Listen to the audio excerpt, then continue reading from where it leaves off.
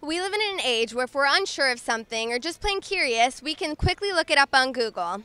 Many college students today confide in the search engine with hopes to find some guidance in times of doubt. My name is Jenna Falk with CalTV Entertainment, and I'm here to ask UC Berkeley students the most commonly Googled questions by college students. Don't know much about history. What does FAFSA stand for? FAFSA? FAFSA. Wait, what? Oh, crap. I should know this one. Nope. I don't know what that is. FAFSA. FAFSA. FAFSA. FAFSA.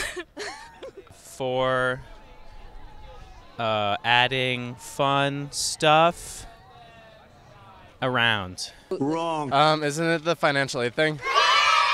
Yes. Can you eat expired eggs? Yes, I believe so. Probably not. No? Can you? I think you can. Do eggs expire?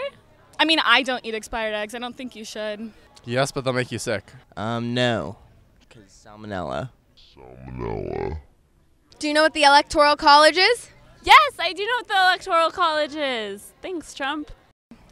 It's basically so.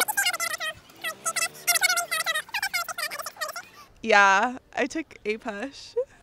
Like people vote in the they vote. For like the president. I know that. Oh boy, do I know what the Electoral College is. So just a little tangent, but junior year of high school, What happens if you don't sleep for 2 days? You die. Your brain starts to do weird things. I think you start crying, then you start then you feel really weird. How many energy drinks can you drink in one day? 0. With or without, killing yourself? 2? You shouldn't drink any. Don't. Just don't do it. It's recipe for disaster. Okay, You well, did a I have good a job. question for you. Oh, another question. What's your phone number?